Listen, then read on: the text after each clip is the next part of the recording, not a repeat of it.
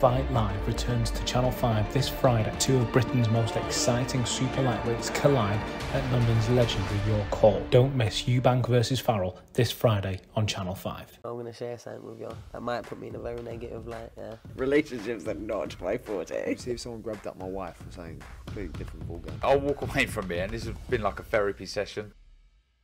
Oscar Bevis, IFL TV, proudly sponsored by Velas. Well, Tony, boxing works in mysterious ways. We've gone over it so many times, a heartbreak in Liverpool, and yet now, one of the biggest wins of John's career on away territory. Yeah, boxing does work in weird ways, doesn't it? It does, you know, and boxing's like life. It's like up and down, you know. And like you say, in Liverpool, when everyone thought John won't beat Callum Smith that night, you know, and if he did, he would have fought Canelo next.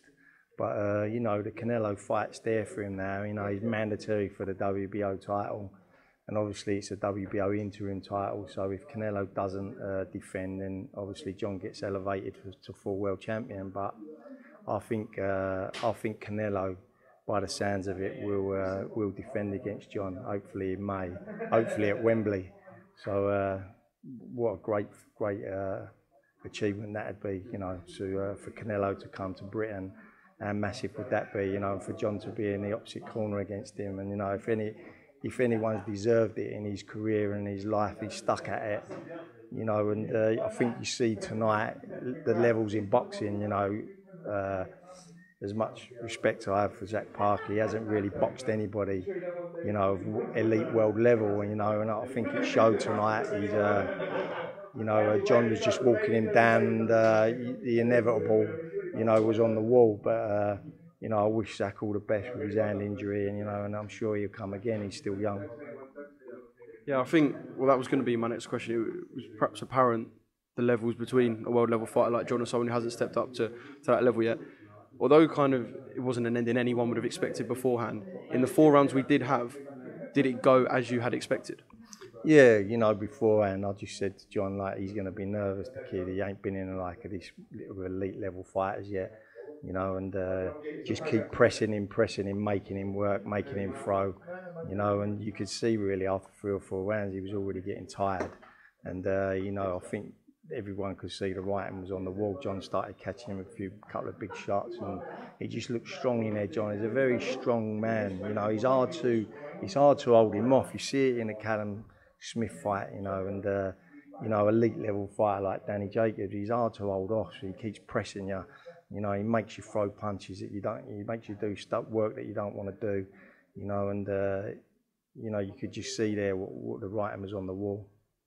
Well, a lot was spoken about the size of Zach Parker, and again, if we're linking it back to the Callum Smith fight, people can look at size and, I suppose, a big and does beat a big little, and as they say. But it looks like John is a fighter who is made for fighting people bigger than him.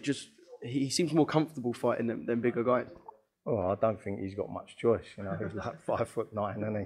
But he's built like a tank, and you know, I think the fight against Canelo, you know, they're the same sort of stature, in the same makeup. I think it'd be a good fight because John won't be backing off from Canelo. He'll stand ring centre, as I say. He's a strong boy, defensively smart, you know, and he can bang as well. So, you know, it'd be a great fight. Just one more thing on a personal note for yourself. Obviously, it hasn't been the easiest couple of months, but just to end with John winning tonight, on a sort of personal satisfaction level, that just must feel brilliant.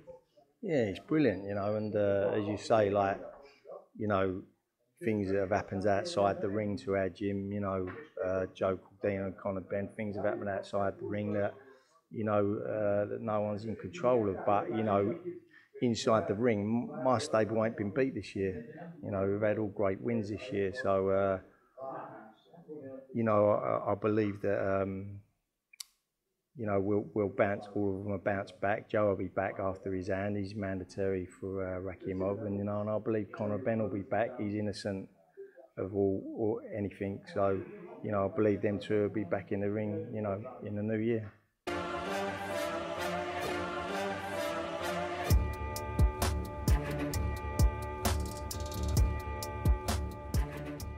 Fight Live returns to Channel 5 this Friday. Two of Britain's most exciting super lightweights collide at London's legendary York Hall. Don't miss Eubank versus Farrell this Friday on Channel 5. I'm going to share something with you. That might put me in a very negative light, yeah. Relationships are not my forte. See if someone grabbed up my wife and saying completely different ballgame. I'll walk away from it, and this has been like a therapy session.